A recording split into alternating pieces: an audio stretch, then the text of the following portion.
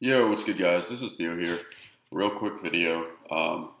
Not using my mic, but just wanted to make this real quick.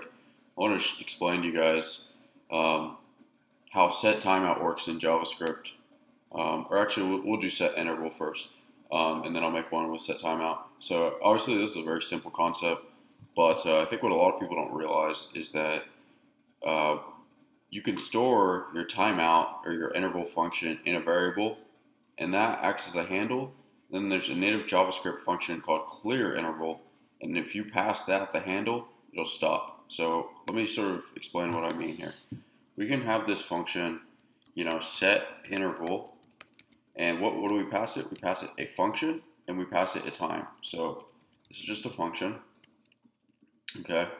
And the next parameter is going to be a time. So we want this to run every 500 seconds. And so now what we need to actually do is create a function inside of here. So we're just wanting to log out hello world, and now you can sort of see it execute. It's going to keep running every half a second. So that's great and all, but how do you stop that? You can't really stop it. So we can declare a variable here called handle. It's still going to run, but now if we call clearInterval, we can pass it like that, and nothing's happening. But the minute we pass in handle here, it's stopped. So very cool, very simple. And let me just explain setInterval as well, or setTimeout. So here we have this handle, and we say setTimeout, okay, and we want this to run, this handle, right?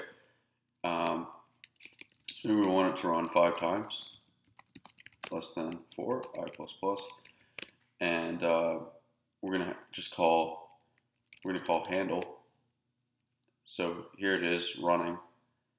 Let me see if I can get this to work. Handle isn't actually a function. So let me see if we can do this. Handle. So yeah, it's running. So I think setInterval is a better example, but right. So you can do the same thing. So here it's going to log, setTimeout, 4 var I equals 0, I is less than 100, I plus plus, and then console.log I, and let me just bring that to 10, make it a little bit easier, right? So here it is. Obviously, setTimeout doesn't have the same effect, but you can do clear timeout, and then you can pass it that handle, and there you go. So now nothing's going to be executed after this asynchronous code. One more time, just to sort of understand how it's working.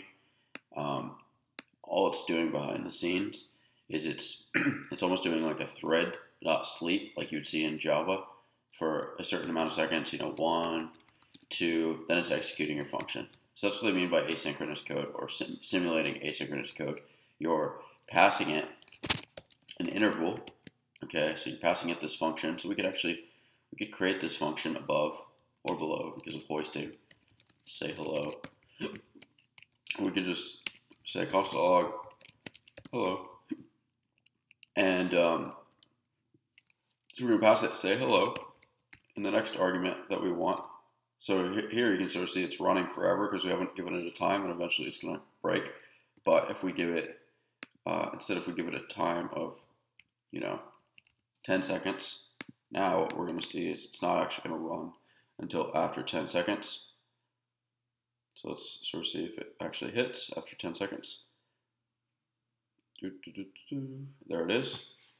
Okay, and again, like I've said before, you can declare this handle variable, and we can go ahead and clear this interval. Let's let it run one time, and then we'll clear it so it won't hit a second time. Just sort of breaking down.